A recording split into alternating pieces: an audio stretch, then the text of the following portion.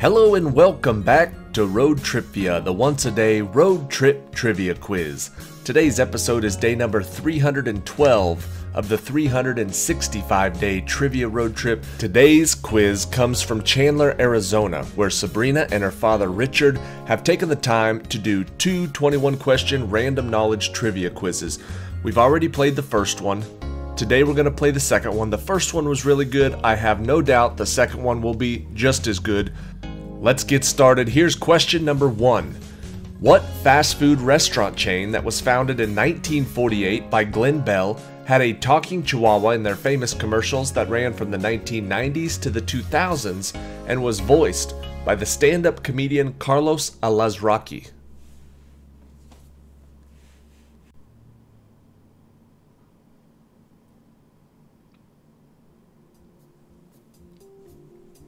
Founded by Glenn Bell, the name of that restaurant is Taco Bell. Question number 2. In this 1992 Disney film, with sequels released in 1994 and 1996, Emilio Estevez played a reluctant coach to a struggling youth hockey team. What was that team's name that also became the name of the Walt Disney Company's professional hockey team in Anaheim, California?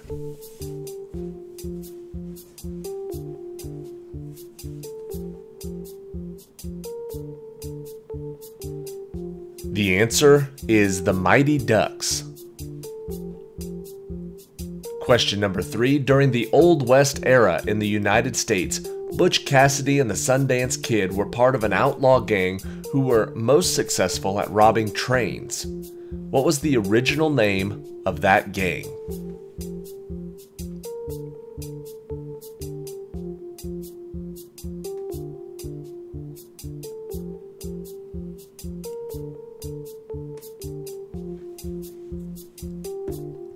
The answer is the Hole in the Wall Gang. Question number 4. Catherine Hullabird is the author of the children's book series Angelina Ballerina that was first published in 1983. Later, the character was featured in a British animated television series. What kind of animal is Angelina?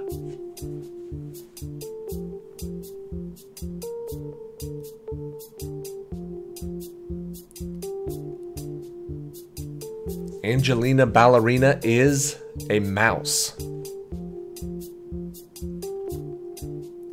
Question number 5. The driest place on Earth is known as the McMurdo Dry Valleys. It is estimated that rain has not fallen there for millions of years, and this low humidity area also can have winds that reach up to 100 miles per hour. On what continent are these dry valleys located?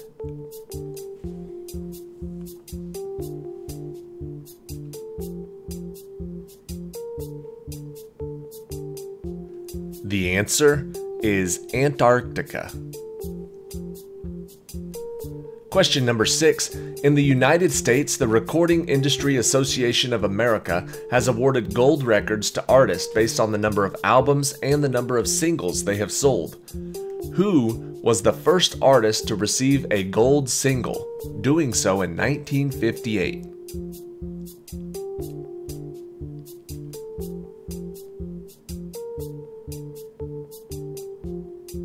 The first gold single went to Perry Como, and the first gold album was later that year for the musical Oklahoma. Question number 7. Before the non-toxic, non-staining, reusable modeling compound Play-Doh was reworked to become a toy for young children, it was concocted by Noah McVicker in the 1930s to clean what? What did they originally use Play-Doh to clean?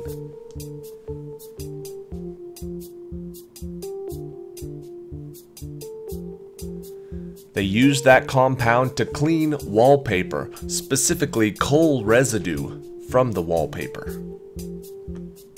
Question number 8.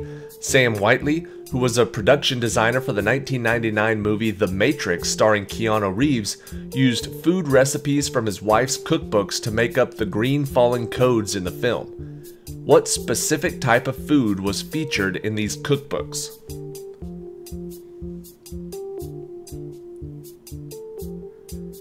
If you look closely and you know what you're looking at, then you will know that the falling green code is sushi recipes. Sushi is the answer. Question number 9. Ruth Handler was inspired to create the Barbie doll after a trip to Europe in 1956, where she saw a German doll with adult features that was based on a popular character in a comic strip by Reinhard Butten. What was the name of this doll?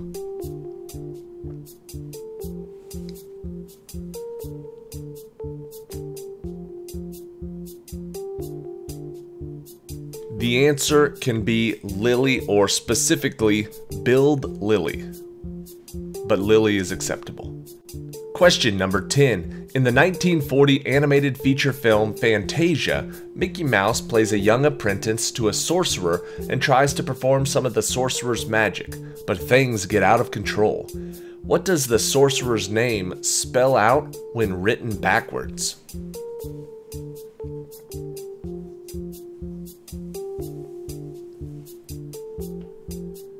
In the movie, the sorcerer's name is Yen Sid, which spells out Disney if you spell it backwards. Question number 11. Howard Hughes Jr. was a record-setting pilot, film producer, businessman, engineer, and philanthropist. He suffered from obsessive-compulsive disorder and chronic pain. Which Hollywood actor portrayed him in the 2004 movie The Aviator?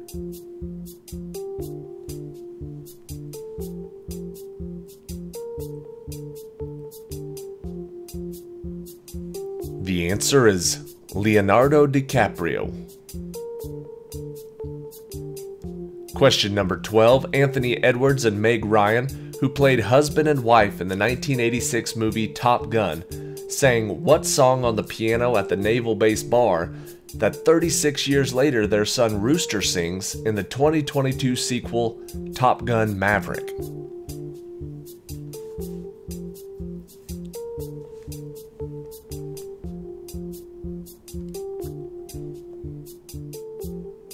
The answer is Great Balls of Fire. Question number 13. Domingo Samudio was an American rock and roll singer who had hit songs with Wooly Bully and Little Red Riding Hood. He is better known by his stage name, Sam the Sham. What was his backup group called that got their name after watching Yul Brynner's costumes in the 10 Commandments?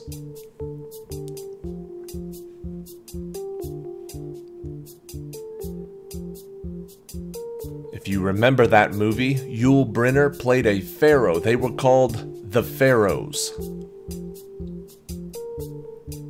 Question number 14. During the 19th century, what was the name of the mine in the Superstition Mountains of Arizona that German immigrant Jacob Waltz was rumored to have found, keeping its location a secret after emerging with a handful of gold?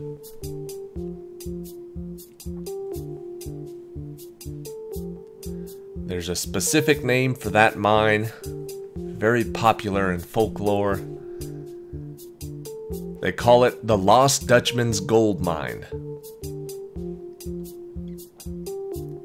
Question number 15. An EGOT is an accomplishment achieved when a person has won an Emmy, Grammy, Oscar, and a Tony Award. As of 2023, 18 people have achieved this prestigious accomplishment. Who was the first person to have reached this goal, doing so in 1962?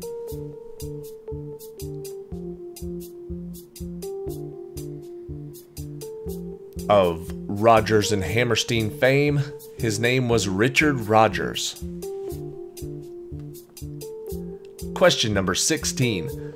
The Voice is a singing competition that first aired in 2011 on NBC. The show usually consists of 4 coaches on a panel who are singers in the music industry. Which country superstar was the show's longest-running coach until he left in 2023?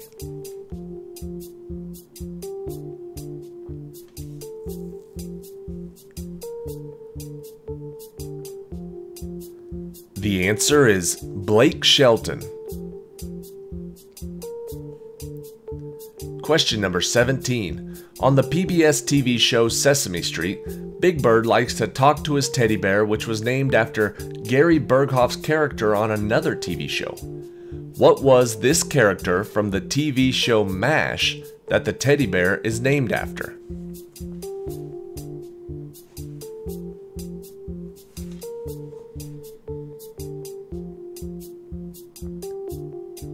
That teddy bear was named Radar. Question number 18. Most Twinkies today have a vanilla cream in the middle, but when James Alexander Dewar invented the Twinkie in 1930, he used another flavor for the cream. What was this original flavor of the Twinkie that was changed due to fruit rationing during World War II?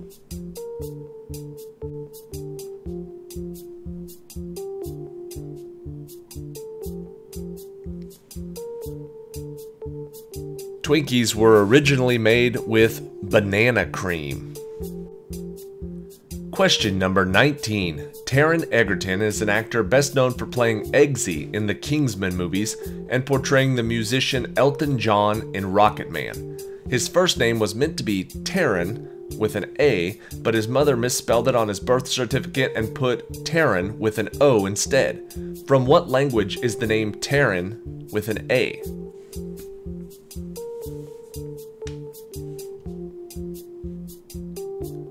The answer is Scottish. It comes from the Gaelic, meaning thunder. And question 20. After Pearl Harbor, archivists sprung into defensive action on behalf of the nation's most cherished documents. The Declaration of Independence, the Constitution, and the Bill of Rights had to be moved. Where were these very valuable documents moved to during World War II?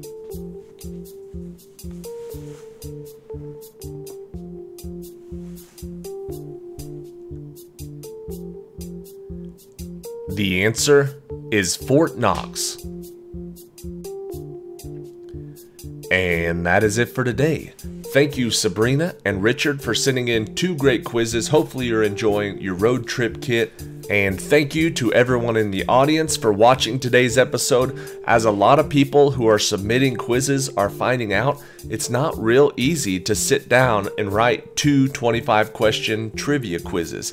A lot of the emails that I get with quizzes attached say, ooh, this is kind of a lot of work. So everybody who has submitted these quizzes for the Quizlet challenge, I want you to know that I appreciate you.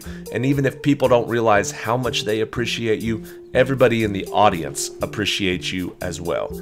Thank you again to Sabrina and Richard and everyone else who's submitted quizzes. Here's question 21, the tiebreaker for today. You have 128 blueberries you picked up at the store and you want to evenly divide the blueberries between you and 3 of your friends. How many blueberries will each friend get? Got to do some quick math on this one.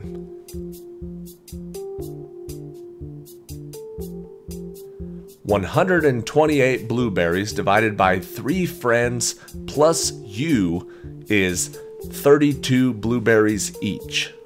There's 4 people total. 32 is the answer. That's it for today. Whichever player got closest to 32, I guess, will get the point. And if it was a tie at that point, whoever got the point wins the whole game. Congratulations.